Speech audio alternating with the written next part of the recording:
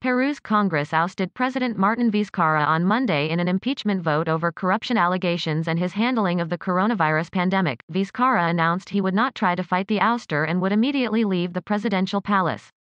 Analysts called the action by legislators an overt and risky power grab in a country where Vizcarra is significantly more popular than Congress. Two rhinos lock horns during battle for territory. Yoga lovers use outdoor see-through domes. Tiny little puppy barks at reflection in the mirror. Comedian says he tested positive for COVID-19 after fainting. Ousted, Vietnam's city of ghosts, where the dead live in style. This raccoon's reaction when it runs out of grapes is just priceless. Mr. Bean look-alike becomes internet sensation after stranded in Wuhan. Lava spews from Guatemala's Pacaya volcano. Man saves hedgehog trapped in a McDonald's cup. Trump rally fuels debate and division. Kristen Stewart takes on role of Princess Diana. Squirrel rolls over, plays dead and then cat chases it. Dog dives into couch to retrieve ball. Trump slams totally inappropriate book. Large-scale rescue of stranded whales on remote island. Sweet kitty and baby crow play a game of follow the leader. His impeachment was supported by 105 legislators, more than the 87 votes needed for the two-thirds majority required to remove Peru's president.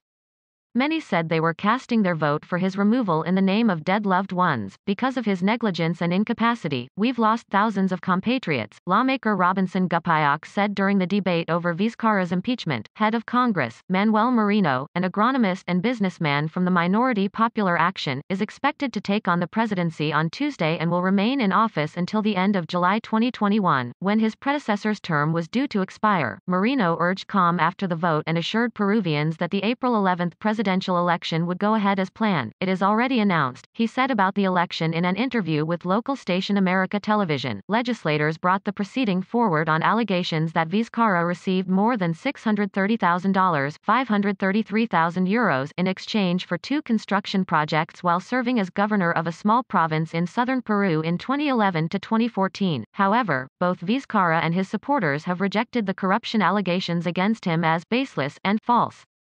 He warned of unpredictable consequences earlier on Monday if lawmakers impeached him just months ahead of the election, in which he is not eligible to run. After the decision, which came just weeks after he dodged another impeachment vote, dozens gathered at Plaza San Martin in downtown Lima in support of Vizcarra. In a late-night address, Vizcarra said he would not challenge the ruling but would act with Peru's best interests in mind. Today I am leaving the government palace. Today I am going home, he said. The 57-year-old's removal could usher in a period of political tensions in the months leading up to elections as Peru is already strained by economic instability and the impact of the pandemic. Some analysts say political turmoil related to the latest impeachment process and corruption allegations add to deep distrust of the political class ahead of upcoming elections. International firm Eurasia said in a report earlier on Monday. LC/SHS, Reuters, AP.